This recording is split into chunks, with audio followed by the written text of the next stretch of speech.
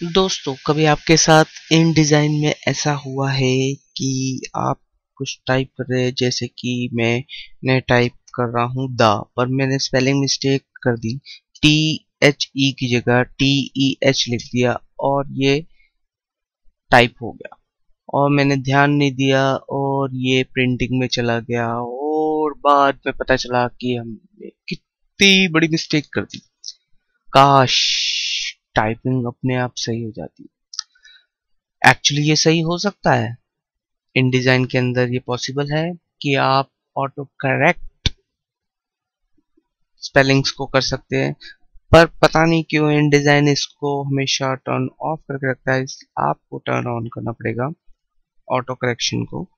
इसके लिए आपको एडिट मेन्यू में जाके प्रेफरेंसेस में जाके आपको जाना पड़ेगा ऑटो करेक्ट स्पेलिंग्स के अंदर ऑटो करेक्ट्स, यहाँ पे एनेबल करना पड़ेगा। इसको एनेबल करते ही ओके कीजिए। अब देखिए मैं इसमें टी ई एच टाइप करके स्पेस जैसी करूंगा वो सही कर देता है। अब मैं जैसे एक स्पेलिंग और ले लेता हूँ, सेपरेट में ए की जगह में ई लगा देता हूँ और स्पेस करते ही वो ई से ए कर रहा है।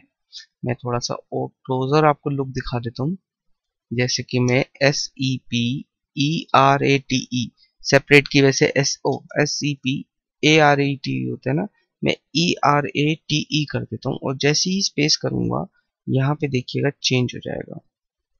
ये देखिए ए हो गया, पर ये हर स्पेलिंग नहीं करता क्योंकि इसके अंदर एक ऑप्शन, इसके अंदर कुछ वर्ड्स लिमिट्स होती है जो कि प्रेफरेंसेस में आपको दिखा देता हूँ ऑटो करेक्ट के ऑप्शन से, पर ये काफी सारे हैं जो हम यूजली मिस्टेक करते हैं। जैसे वाई यू, यू को कई बार वाई यू यू ओ भी टाइप कर देते हैं तो वो करेक्ट करके वाई ओ यू कर देगा। ऐसे बहुत सारे फीचर, पर हर स्पेलिंग नहीं होती।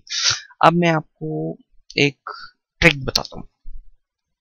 आपको एक वर्ड है, जैसे कि हम ले लेते हैं Hindi video tutorial, Hindi video tutorial training, tutorial कर देते हैं, सॉरी अपना ही नाम लेते हैं, हिंदी वीडियो ट्यूटोरियल। ये हमें काफी बार वर्ड यूज करना है, अब बार बार एक ही वर्ड टाइप करना, इसको हम ऑटो करेक्ट ऑप्शन में भी डाल सकते हैं। जैसे कि मैं इसे कट कर लेता हूँ यहाँ से और एडिट में जाके हम प्रेफरेंसेस में वही ऑटो करेक्ट ऑप्शन में जाएंगे। यहाँ पे एक ऐड होगा, ऐड में हम करेक्शन करेंगे ये जो हमने टाइप किया है हिंदी वीडियो ट्यूटोरियल, और इसका एक छोटा सा वर्ड दे देते हैं HVT।